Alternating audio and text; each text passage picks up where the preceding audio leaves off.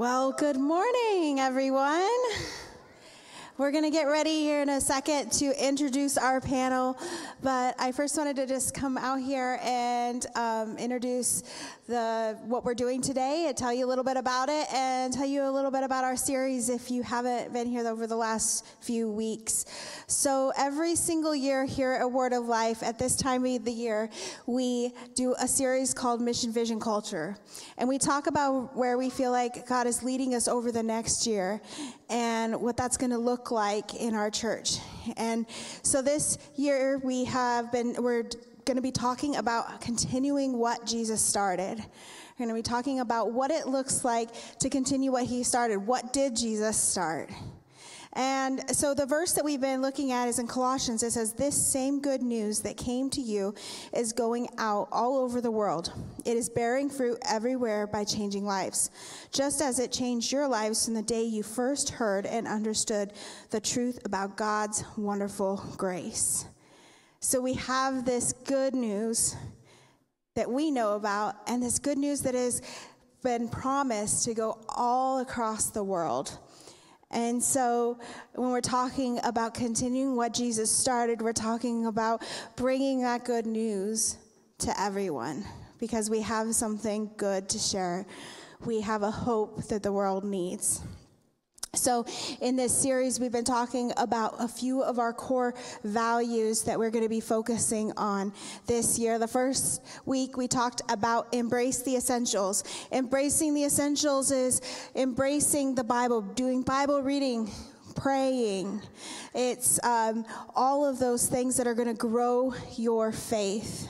The second thing is commit to stretch, that we are going to commit to growing. That means that we're going to embrace the difficult things in life and see where God wants to grow us over the next year individually and as a church. Third thing that we're going to be talking about today is build the community, because we believe that God desires us, each and every single one of us, to be in community. And as you know, that our world was kind of shook up during the pandemic and a lot of community wasn't happening. However, we believe community is incredibly important. And I wanted to share a verse with you this morning. It says in Hebrews, "Let us think of ways to motivate one another to acts of love and good works. And let us not neglect our meeting together as some people do, but encourage one another, especially now that the day of his return is drawing near." We need each other. We need to encourage one another, and we need to be encouraged. The church needs you. Each and every single one of you have something to bring to Word of Life and to bring to your community, your neighbors, your friends, and the person sitting next to you, or the person in front of you, or the person behind you. So we're going to go ahead and we're going to watch a video here in a second of Adam Warnkin. Adam Warnkin is a member of our church, him and his wife, Rebecca. And they wanted to be a part of the panel today, but could not. But Adam had some really great things to say. So we asked if he would just film or put a video together of him talking about what he would say if he was here about community. So let's go ahead and watch. Good morning, Word of Life family.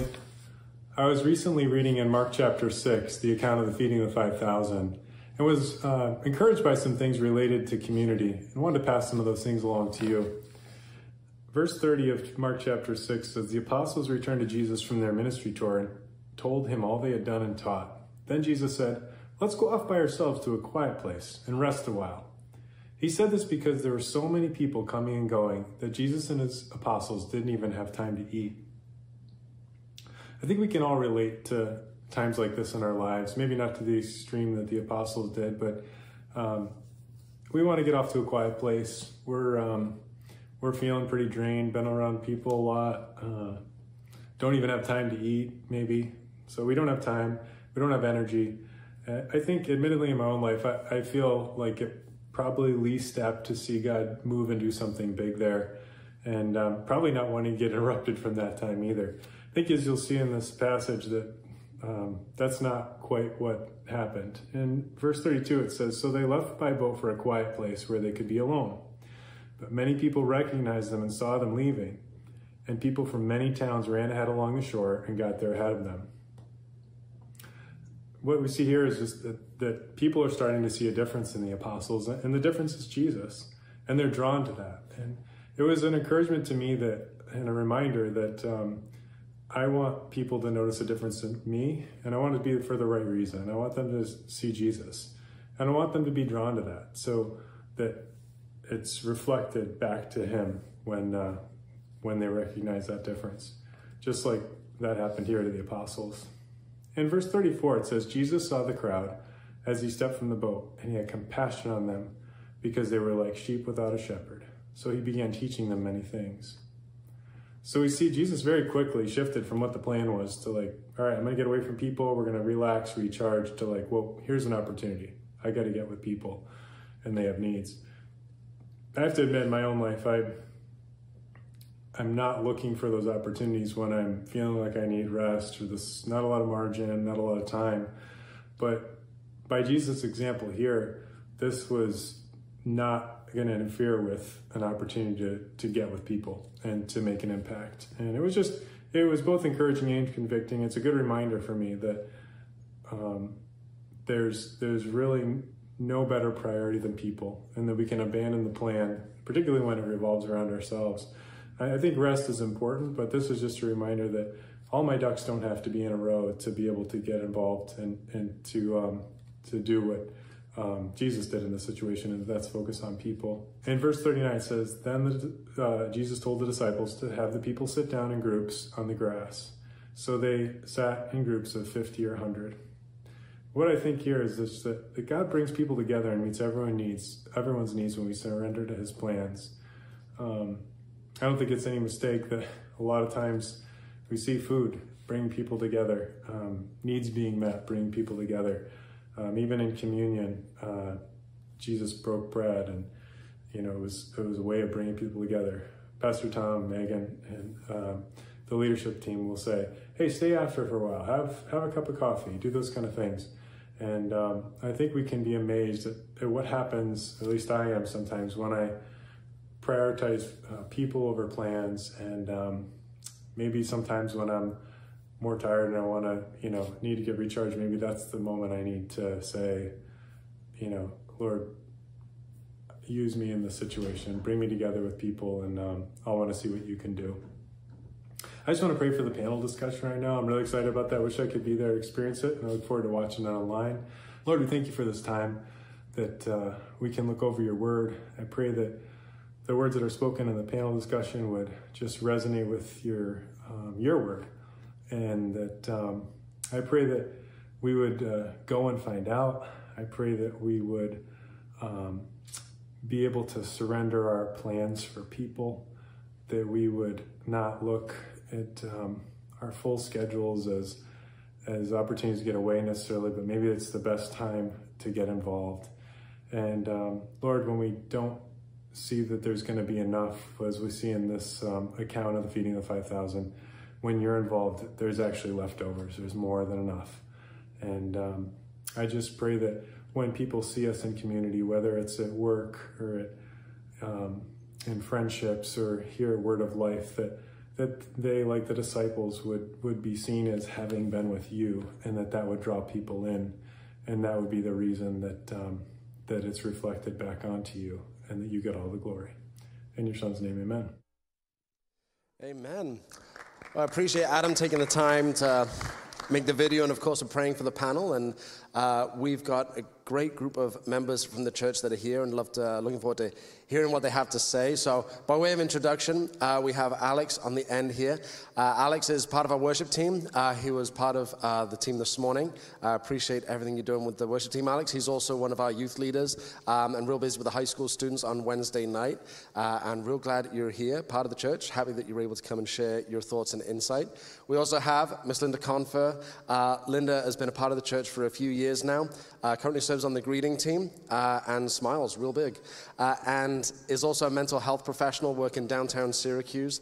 And I'm sure we're going to have some great stuff coming from you, Linda. Glad you're able to come be a part of this. And we have Brenna, Hey, Brenna, it's great to see you. Brenna has served on youth team for a long time and is currently real involved with the production team and is also a registered nurse. That's what she does Monday through Friday. And at our big events, when we have a first aid station, you'll often see Brenna making sure that any broken bones are being reset, any minor surgeries, things like that. I'm misrepresenting things now, but okay, we'll move on from there. But delighted you guys are able to come and share, and I'm confident that we're going to get some great stuff and possibly some real challenging things, but definitely some good encouragement and insight. So glad you're here. All right, we're going to go ahead and get started. We're going to start with Brenna this morning. Our first question, Brenna, is what's an example of building community done well? So if we see and we look at the life of Jesus, he often looked for the needs of the people, of the communities that he was serving. And if we think of that within the church as well, I like to think about church cleanup day. I don't know about you, but oftentimes in that morning before going, I have to prepare myself and get myself out there.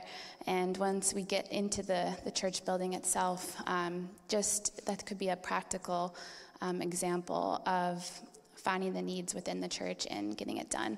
And I just love watching the church grabbing people maybe they haven't spoken to before or don't know, and having a purpose in what they do. And that's just one thing of community doing well, finding the needs. And that's just one example, but finding the needs within the community that you're in and doing something about it. Love that. All right, and Alex, what's an example of building community done well? Yeah, like Brenna, I always, when you ask questions like this, I try to go, biblically, what are we looking at? And so I, again, look at the life of Jesus. That's who we try to exemplify. And I mean, the man, when his ministry first started, his job number one was building a small community around him. You know, disciples weren't disciples right off the bat, but credit to them. And kind of my point that I'm making here is they said yes to what could have been a very strange conversation. I could only imagine what it's like having a stranger walk up to you and going, hey, you want to follow me for the rest of your life? And then you're just dropping everything and doing it. But yeah, so I would say a good example of doing that is even in moments of slight uncomfortability, just say yes to an opportunity that presents itself. I know for me in my own life, when I moved back here from Florida back in December, shout out to the Mastronardis. We were doing we have 2030s today after church, but we did it then, and it was my first kind of time back here and getting plugged in, and we had 2030s, but we felt that the party wasn't over. And Michael and Nicole asking me, being a stranger, hey, like, you want to come over to our house? We'll feed you some more. We're Italian, it's what we do. And I was a group of strangers that I said, you know what? Yeah, let's hang out and get to know each other. And in that moment of uncomfortability, I made a bunch of new friends, like, instantly. So great personal story of building community done well. But yeah, I think that stems from Jesus. I love that too, Alex, because I love what you're saying too, is it took initiative on your part to step out and put yourself out there, but it also took the initiative of somebody else to also invite you in. So it wouldn't have worked if it was one-sided, right? There's a both-sided type of or interaction happening there to make community. That's great. How about you, Linda? Well, when I think of community, I think it starts with strong leadership, people that you can have communication and connection with. I know the second Sunday I was here, Pastor Tom called me by name, and I was like, how does he know that? It meant a lot. Also, I think about the Jesus Revolution and Chuck Smith, how he loved people right where they were, not expecting anything from them, but just being who they are. We're created as social beings, and we find strength in numbers, so it's really important to be connected. So, Brenna, I'll put this one to you, is what are some of the challenges to building community? Why doesn't it just happen by default? Why is it take effort, as Megan mentioned, some initiation. So what are some of the challenges to building community? Well, I think we can all think of many different things, but one thing that we all struggle with, especially in our culture, is time. Having the time to build community, and whether it's, your family, relationships that you have, your work, life events that come up, making the time to build community can be a challenge. Sometimes also thinking about the many generations that we have to consider. A community for a 10-year-old is going to look different than a community for a 70-year-old. Sometimes, we struggle with building community when we don't have,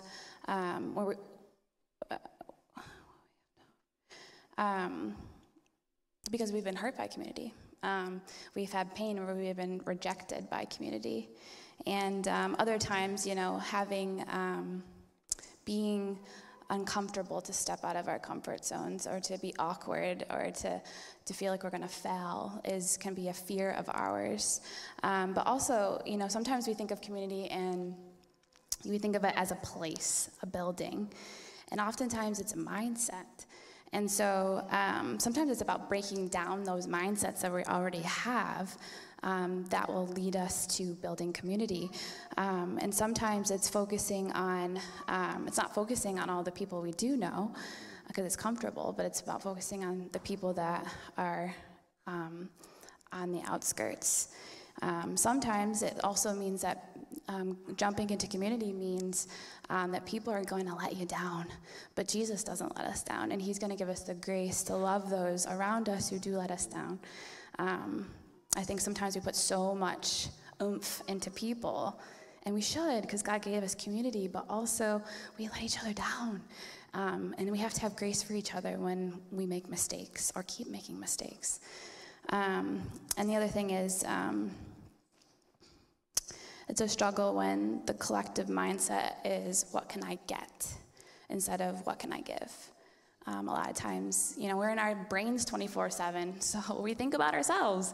And sometimes we want what we want, and what we feel like we need. And sometimes it's about first giving it to others. So. That's great, thank you. And Alex, this is a big question, but I believe you're up to the task. Let's see. Why do you think our generation, so when we say our generation, we mean anyone that's alive today. Yep. So anyone that's a part of our generation, why do we struggle with connection? How much time we got? Everyone okay for 3 hours? I hope you don't get tired of my voice by the end of it. What can we do and say to that? I mean, I will be the guy to say it. I think social media has a big part in that for a number of reasons. For what social media started as, it was a beautiful thing. It was connecting people who, I remember when I first joined up back in like 2008 to Facebook, it was, you're finding friends that might have moved away. You go to college and you're getting reconnected, but now instead of just being connected to people that you might have lost, it's more of influence. And so I think we're putting a lot of our energy into being influenced, whether we know it or not, subconsciously or not. And I think that has done a lot to our psyche. You could probably speak to this better than me. But I think even our attention span in this generation, I think all of us, when something like Vine came out, if you guys remember that, we're talking 6-second videos and you just keep scrolling, and you keep scrolling, and you keep scrolling. And this is something that I am guilty of, is say you're scrolling on Facebook and you find something interesting and there's that see more button. You click see more and then all of a sudden your whole screen fills up with words and you go, not today. But I think that has played a lot into how we're also looking for community. I can explain this. I think we're trying to, again, subconsciously or not, we're looking for community virtually. Back to the influencer thing, you see all these people on YouTube or Instagram or Facebook, and it's, hey, we're building our community together. And is that inherently bad? No. But when that is the only community you're getting plugged into and it's virtual, to what you were saying earlier. I mean, there's a social aspect of community that is so important to us as human beings, and if we're not finding that, it's just detrimental to our own health, our own just personal being and the relationships that we form. So I think those are a few big things as to why community is hard to build. But then going off of what Brenna said, it's challenging too. And I think sometimes we are in such an instant gratification mode because things, as we progress with technology is supposed to make things easier. And I think it's doing both a service and a disservice because we want things fast. I get annoyed with my phone when it's not fast enough. And so I think that also plays a part into why community is difficult to build, because it takes time and it takes effort. And sometimes we just want to keep scrolling. Yeah, and one of the things I have as a follow-up question for you, we can all clap. That's really good. I have a question for you too, Alex, in regards to that, because I think that's so true, right? Is we're getting locked into communities, false communities that we've built online. Yeah. So if there's somebody in this room, or maybe a few people in this room, that have found safety almost in finding the communities that will that feels safe, I guess, and that maybe feels a little bit safer than going out and connecting with people, what would you say to those people? Like, what is a first step? Like, what could they do? Yeah, no, while you were talking about that, my mind was just kind of going. For me, I feel like the biggest part of community comes down to values. So find people that value what you value, and I think that's your first step in trying to find a community that works best for you. Because if you're around people that not just like the same things you like, but when it comes to the core of you as a human, I think that's the easiest way to take that first step to get plugged in, is just finding people who value, not just like, but value what you value. Really good, thank you. And then Linda, I have a question for you. How does a healthy biblical community look different to the world around us? Well, first, I just wanted to point out they didn't ask me a question about this generation. Just saying. Wasn't personal, Linda. Okay, so healthy communities are people that reach out, connect, see someone that looks like they're new or they're uncomfortable, and you just walk over to them and introduce yourself. It's as simple as that. Hi, how are you? What brought you here today? But I also want to point out that the world embraces discord, disunity, disruption, everything that Christians are the opposite from, where we love people, we care about people, and we want to support them. So I'd like to ask Brenda another question, if that's okay. It's about this generation. Okay. Kidding, Linda. I would like to put to you the same question that we put to Linda. I really would love to hear your experience. How does a healthy biblical community look different to the world around us? I know that you work in a hospital, and great things happen in hospitals, but I also know that it's very different from a church environment with, kingdom values and so on. And so I'd just love to know what you think. How does a healthy biblical community look different to the world around us? Yeah, I think oftentimes there's communities that are really close to the church, and sometimes they might not look too different. But what really sets us apart is that we are all unified under Christ.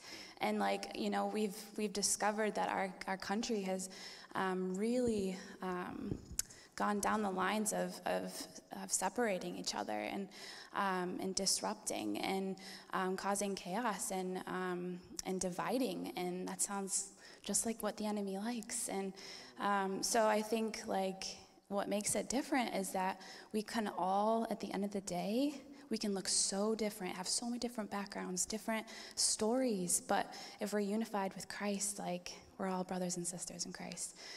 So I think that's what ultimately separates us, is the fact that we have Jesus. It's awesome. And Linda, I have a question that I was just thinking about that I think actually might benefit everyone if you were able to answer it. But in your line of work, you work as a clinical social worker. So you work one-on-one with people. And since COVID and the pandemic, how have you seen that lack of social activity, the lack of community affecting individuals? So much more anxiety than there was in the past. There's more of a tendency to isolate. People weren't out for so long, now they don't want to go out. They don't want to be with other people. Or it can be the opposite. They just kind of run rampant a little bit. Yeah. So we have a we have a final question that I'll put to you, and you can do it rapid style. So your initial thoughts, initial feedback, but really would love to know what you would say practically. So what would you recommend for those who are new to Word of Life in regards to finding community or friendships here? So what would be your advice? If someone were to say, please, I want to find this community of which you have promised, how may I find it? What would your practical advice be? So I'll start with you, Linda. Get connected, get involved, meet a new person, sit in a different place. Well, that would be more for those that have been here, but just reach out to someone, just one person every Sunday. Sign up for LifePath. Go to the connection desk out in the lobby and just say, how can I help? Join a life group, but the number one thing is commit to show up. Be here on Sundays. Don't make it a question. Are we going to church this morning? But what time are we leaving for church? That's great. Thank you. Thanks, Linda. Brenda, what would you say? What would you recommend to people? Yeah, so just a quick testimony for myself. I came here during college, and I came here because it was my sister's church, and I found myself in the first couple of years just being Brenna, Corey's sister, and that was like my identity, and I was like, I want to be known for me. And so I just kind of took this inward perspective, and then one day I was like, you know what, I just gotta I need to serve. I need to put myself to the side, and I need to give. And so I signed up to be a youth leader, and there I found community. So when you give, you do find yourself in your community. And sometimes, sometimes we have experiences coming into church, and we were, welcomed in, and we were pursued, and sometimes we're not. And if we're not, I just encourage you, don't be upset, but step up and reach out to someone and talk to them and tell them your story. Don't just creep into the shadows and dissolve. We desire to get to know you, and we desire to build a relationship with you. Great, thank you. How about you, Alex? You want to say the question one more time? Absolutely. What would you recommend for those who are new to Word of Life in regards to finding community of friendships here? Yeah, I mean, the easiest one has been said already. It's to get involved and get served, get to serving. But I think practically what that can mean is a little sacrifice. Sacrificing your time, sacrificing your effort, your energy, your mind. What does that look like for you? So I know for me, it was getting involved with the youth group. It was using the gifts and talents that God has given me to help further His kingdom. But yeah, I think another big one is get the whole family involved. I think specifically, if you got your family here, we got amazing kids ministries, not just on Sundays, but Wednesdays too. If you're trying to find a community, sometimes you can make your kids do the work for you. They'll make friends, and all of a sudden now you got new parents that you get to hang out with. So yeah, just get the whole family involved, sacrifice a little of your time, and it'll only benefit you in the long run. That's great. Well, come on everyone, could we please show some gratitude, appreciation for you guys. Thank you for being a part of this. Wonderful. Well, thanks everybody. That really was excellent. So just last night, I was at home. One more time, thank you everybody. You guys are awesome. Last night I was at home, and my son Moses, he's 10 and he's awesome, and he just said, hey, I can't wait to go to church tomorrow. So I was a bit interested. I was like, hey, why's that, mate? And he said, I can't wait to see my friends. And confession time. My first thought was, kid, we don't go to church to goof off with friends. We go to church because we're going to learn God's word. We're going to worship. We're going to celebrate what he's doing. We're going to get up. That's where my head was. And then I was like, Tom, you absolute donut. You're spending the whole day tomorrow talking about the importance of building community, and here's your 10-year-old that's got it. Now, of course, spending time in worship, spending time offering gratitude and thanks and devotion to the Lord, and spending time, learning the word, of course that's important. We've already covered that extensively in this series, but there was something about what Moses said yesterday. I was like, you know what, he's got it. And the friends that he's talking about, he's got a really great group of friends here at church. And, I got to thinking about that, and sure enough, they're going to be a good influence on each other. Yeah, they run around like little psychos after church. You'll see it in a few minutes for sure. But they really are. They're inspiring each other. They're talking to each other about things of faith, even as little 10-year-old boys. It's awesome to watch. And it's a great picture for you and me. Learning the scriptures, of course it's important. Spending time in worship, of course it's important. It's the highest priorities. We've labeled it the essentials as part of our church environment, our church culture, and our core values. It's essential. But so is building the community. So is coming to church and finding people that you look forward to seeing. And so is coming to church and finding people that care deeply about your life and are invested in wanting to see you do well and seeing God's best come to fruition in your life. And a verse that stood out, and there's a number that we could have talked about today, but this one really leapt out as I was getting ready for this morning. John 13, starting in verse 34. So now I am giving you a new commandment. Love each other just as I have loved you. You should love each other. Your love for one another will prove to the world that you are my disciples. The world will know. The world will know.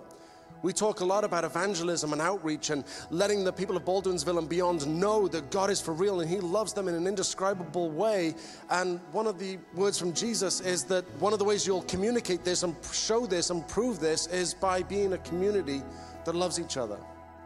We're told that by loving each other and being a community that is built on love, that is built on a desire to see each other do well and see that God's best come out in the lives of each other, that is the proof that God is at work in our lives. It is following in Jesus' example. He loved people.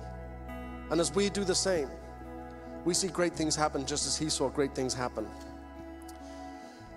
If you're interested in coming to church and coming in and being a part of worship and being a part of a message and then drifting out and nobody learning your name, my friend, I love you. I'm not mad at you. I'm not angry at anybody, but you're going to feel uncomfortable here at the church because we are going to keep banging on this drum of you need to get connected.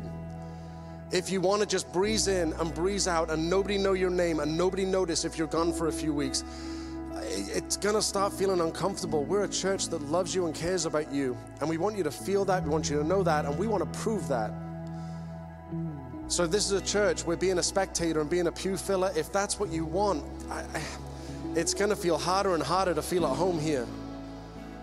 But if this is a church and you want to be a part of building this community of faith, if you want to build friendships and relationships here, if you're here and you want to meet other believers that you believe are going to inspire you to pursue God with everything, this is a church for you.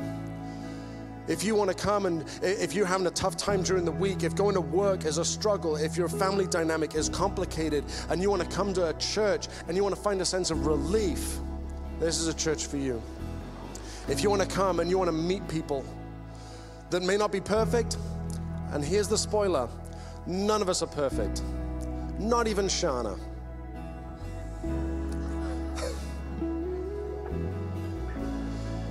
But we're all in this together. We're in this together. When we go ahead, let's stand and I'll pray and then we'll spend some more time in worship today. So many good things were shared this morning.